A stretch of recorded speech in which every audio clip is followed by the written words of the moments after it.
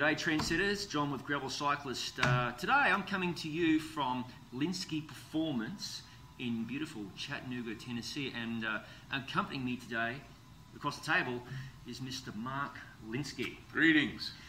So Mark, tell me a little bit about Lynskey Performance. Your company's been around for about 10 years, but it has some other history, I understand. Yes, sir. Yes.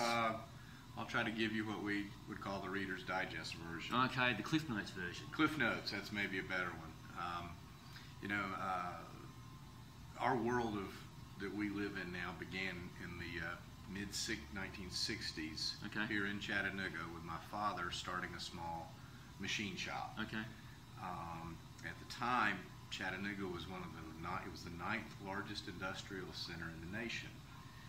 And that was due to, not necessarily, there was a lot of manufacturing going on in Chattanooga, but down in Huntsville, Alabama, we had NASA, Manchester, Tennessee had Arnold Air Force Base, the Air Force Development Center, Oak Ridge, Tennessee had nuclear going on, and all these, and due to what's called the Tennessee Valley Authority, it's a slight sort of pseudo-government run power organization in the Tennessee River and dams and hydroelectric.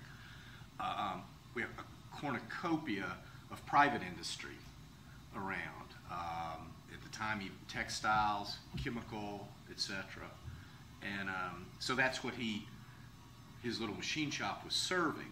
So right out of the gate, it's not Joe's lawnmower repair. It was really sophisticated work, albeit on a very small scale. Sure. So let's fast forward to the mid-80s. This pretty much, I can sit here right now and remember being 7 and 8 years old, Dad's coming in, working on the weekends, putting me up on a milk crate in front of a threading machine, cutting threads on bolts. I mean, I can remember that right now. I can smell the cutting oils. At years of age, nice. Yeah, child labor. The child labor laws were, minimal then. Nice. And it's 2 or 3 cents a day. Hey. Oh yeah. Why not? Yeah, why not? So this is really all I've done this, and for the rest of my family. This is pretty much all we've done. I turned 60 later this year, so I've been doing it quite a while. Very nice. So fast forward to the mid-80s. His company's grown, and we expanded not just into machining, but machining and welding. And we became what you would call exotic metals specialists. Now, in that world, exotic metals is not precious metals, it's not gold, silver, etc. It's generally non-ferrous alloys. What does that mean? Stainless, aluminum, niobium, tantalum, nickel-based alloys, titanium, etc.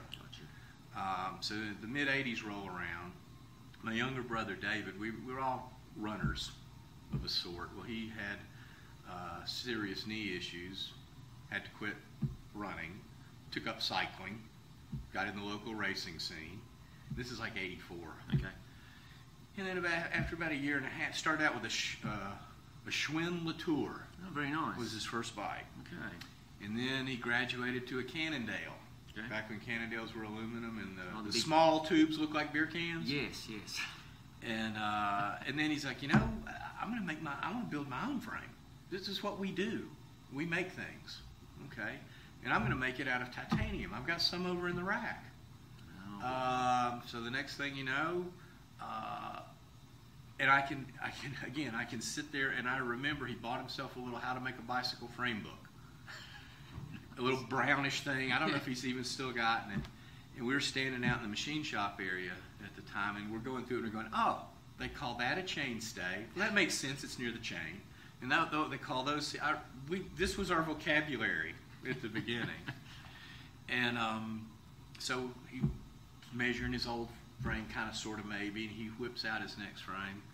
And it's probably the only 62 centimeter frame ever created that had about 2 inches of toe clip overlap. We learned what toe clip overlap was really quick. True custom. After you're laying in the parking lot going, what just happened? Nice. So in 1986, the decision was made, hey, let's give this is interesting. Because David had friends. Will you make me one? Will you make me one? So in 1986, we share a booth with some energy company, a little 10 by 10 out at the Long Beach Bike Show, which is the predecessor of Interbike. David goes out there, gets some interest. Next thing you know, we've got a couple magazine articles going. Next thing you know, the phone's ringing. And we're like, oh, what do we do now? Because it was still a weekend, after hours kind of thing. So by 1989, we said, you know what, we need to make a serious go of this. We actually did a small addition to the building. We created the bicycle shop area. Put about 6 employees in there, and by 1996, we stepped away from all other industrial work and committed ourselves 100% to cycling. We never were marketing the company for say, and the name became Lightspeed. And how do we, this is always a funny story because you hear, think tank this, market analysis that. The way we came up with Lightspeed, we're sitting in my office one day, it's lunchtime, we're kind of munching on our sandwiches. And myself and Teresa, my sister, and David are in there, and we're like, well, what are we going to call it? What are they name it now? And Teresa's like, well, it's Lightspeed. And David's like, and we'll spell it like the beer. Done. Brilliant. Works for us. Yeah. So there's our think tank for where the name came from. And so titanium did what carbon did later on. It just became overnight, boom. I remember it. It was the cool thing. It was the thing to have in the 90s. Whether it did or didn't, it had an unrelenting momentum. Oh yeah. And at that time, there was really only 2 places in the world to get it, us and Merlin. And Merlin had no interest in doing, they were all about Merlin. We're just going to do Merlin, etc. Which is fine. It's just whatever you want to do. But suddenly, every bike brand on the planet going, we need titanium bikes. What are we going to do? And there was no, at that point in time, there was no Taiwanese or Asian sourcing available. Sure. And so we started getting phone calls. And being manufacturing based and oriented in a heritage, our attitude was, well, why not? Better to have a little bit of something than a whole lot of nothing. So really, in the first 3 or 4 years of business, 80% of our volume was for other brands. Wow. I think by 1993 was the biggest year. We built for, I believe, 24 different brands that year. Wow. Plus our own. Wow. Now, the exciting thing about that is, let's back up a minute to our wonderful knowledge of bikes and backgrounds and having to get a book to understand what the hell a chainstay is. We're suddenly sitting across from the table from some of the world's most renowned bike designers and bike brands, and we're pretty good listeners. Sure. So that's how we learned bikes. Gotcha. We didn't grow up and have a race. I used to pro race this and downhill that. No, we learned bikes that way. Right. And pretty good education. Sure. You're sitting across the table from, everything from John Tomac to Irio Tomasini to the DeRosa family to Eddie Merckx. Just a few pretty good household names. Pretty good background. Yeah, later on, Lance Armstrong. Oh, we learned how to make a little hidden pockets in the bike there in that area. Nice. That's a joke. He's a pretty well-known cyclist. Yeah, fairly well. He's won a few things. Yeah. So that's all going on. Then in 1999, the company was never marketed for sale. But word got, and companies wanting to grow, expand, and all their market research, and any company was interested in the bike industry. Well, what's right now? What's the brand at the top of the pyramid? And Right. It was us. Right. And eventually, we got an offer that we looked at each other and we said, "Guys, this is the smart thing to do." then we did it, and we sold the company. The rest of the family, they stayed on for a year or so. I ended up staying with them for about 5 years. Okay. This was 99. A transitory period sort of thing. Well, it didn't intend that to be for me, but quite frankly, it was a double-edged sword for me personally. Being the only job I'd really ever had, suddenly being exposed to an entirely different corporate environment.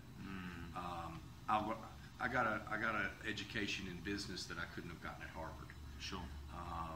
So that was a very good thing for me. The challenging side was it ain't me. And you get to a point where you're living life on an airplane, looking at spreadsheets, worrying about finance ratios. And well, there's a lot of people that enjoy that. Sure. That's what they do. Yeah, not my bag. But it just really, it didn't fit me. It didn't fit my life. And in the end, not even about my life, I wasn't doing a good job for the company either. Sure. And so in 2005, I said, okay, guys, I need to part company. And then within months after that, my mother's on the phone going, so, what are you going to do? What are you going to do? What are you going to do? What are you going to do? And that Thanksgiving, we're all the families together, and we kind of said, okay, let's come back together, and we as a family we know how to work with each other, which is a challenge in itself. Running a family business has its own set of unique challenges. We said, okay, let's do, and we didn't immediately say bikes. We said, well, what do we enjoy most? Creating things, making things, manufacturing. So I went to work and started to do some thoughts, etc. But it did come full circle. The name we were still well known in bikes. I had still, even though the rest of the family hadn't necessarily been, I was still intimately in touch with the marketplace and knew what was going on, trends, etc. And so we said, yeah, this was fall of 2005. And so in January of 2006, rented a building. David started buying equipment. I mean, we had nothing. Just started. Yeah. It's not like we had stuff stored in the warehouse. Start up again. Yeah. And I couldn't officially join them till August of that year because I had a 12-month non-compete that I had to wait out. Sure. But by April, they became functional, took their first order, and it's been off to the races since then.